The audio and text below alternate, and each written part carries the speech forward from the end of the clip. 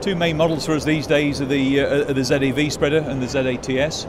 The ZAV is the more sort of entry-level, middle range for the smaller farmer, a bit less technology, and then the TS is the sort of top of the range, high-tech machine for the bigger guy maybe. And the technology really is based around obviously accuracy of spread pattern. That's the main thing, that we put the stuff where we want to put it. On the headland, we turn the machine on and off automatically with section control with GPS. And then in the field, by changing forward speed on the tractor, then obviously the rate stays then with the forward speed of the tractor. And also these days, obviously people want to do variable rate application with mapping. Doesn't matter what farm, size of farm it is. We've got a spreader to cope with any size of farm. People want to have comfortable operation. Everything at the touch of a button in the cab. But that's only really a means to an end for us, because it's what that button does when you touch it is the crucial thing.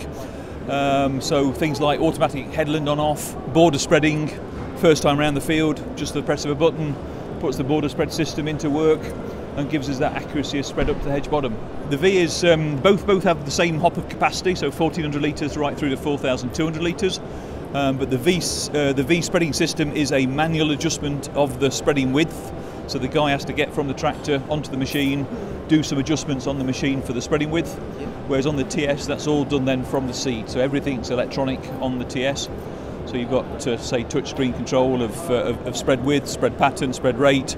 And also these days we've got this automatic monitoring system that's new here at the show called Argus Twin, and that's a radar system that's seeing whether the machine is spreading accurately or not.